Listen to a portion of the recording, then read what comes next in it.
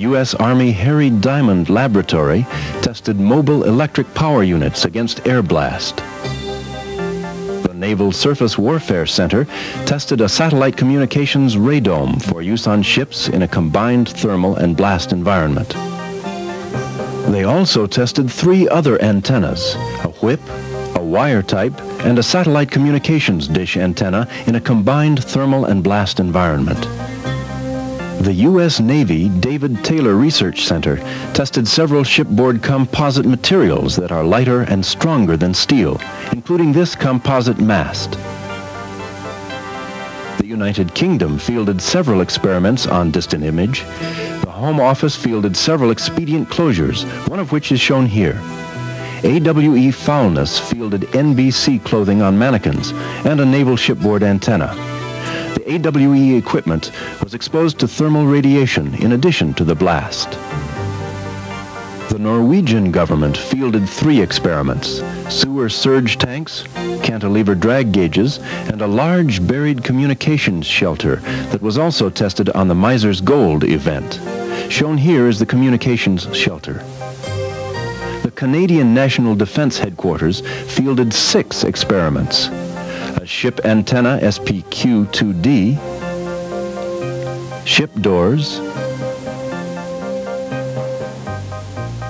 ship's bridge windows, a re-entrant corner, and a naval radome.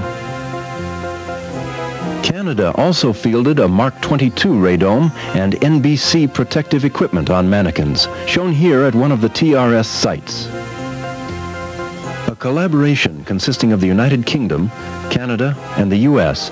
fielded composite graphite reinforced plastic ship superstructure modules to examine response under severe blast loads. The Swiss government fielded 3 experiments: a buried shelter, 3 24-meter-high antennas, and 6 newly designed microbarographs designed to record low pressures at ranges beyond 5 kilometers from the detonation. Shown here are the shelter and antennas.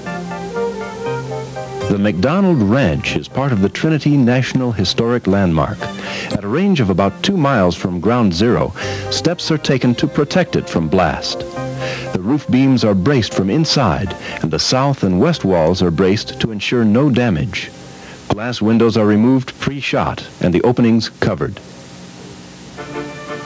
The lightweight fiberglass hemispherical container shown here was manufactured in segments and assembled at ground zero in early 1991. Here the top is being installed. It was filled with 2,650 tons of ammonium nitrate and fuel oil, or ANFO. Just prior to filling the container, an octal booster is emplaced at the center on the ground. In preparation for the minor scale event in 1985, this plant was built to mix the ammonium nitrate and fuel oil near the test bed. This cut costs and improved ANFO quality. Plant operation and ANFO loading are competitively bid for each event. The large pumping trucks arrive with ammonium nitrate, discharge it into the plant where it is mixed with fuel oil, and then carry the mixture to ground zero and pump it into the container. Temperature inversions and wind shear conditions can focus the blast wave from these sized charges at locations well beyond the range borders.